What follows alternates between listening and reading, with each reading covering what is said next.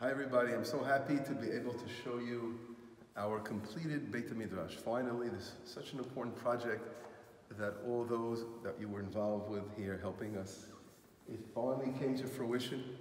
If you look at the beautiful wooden furniture from Kibbutz Levi, and you're looking at the beautiful libraries over here, right across and all here, I want to thank all our dear friends that was so vital in helping us here on Yeshivat Chitzim in the Itamar High School complete this beautiful project. Of course, now we have to add more books and finish it up totally, but it looks so beautiful and gorgeous. And I want to say the generations that we're educating here for this yeshiva are those right now in the battlefield, in the war going on right now in Gaza.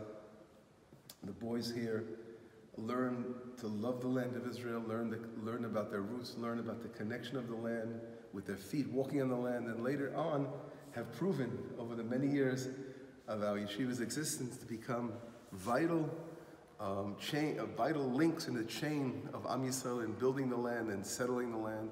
We have so much to be thankful for. I want to show you now in the hall over here how many of our boys have given their lives for our people. Come here and follow me.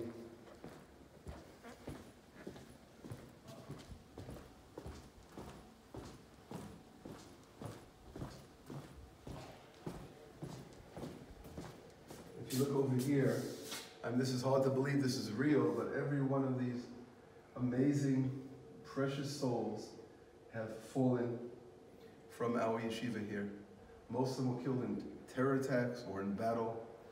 And the only thing I could say is b'damai chayi.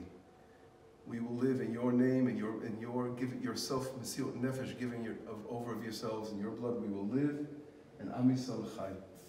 Thank you.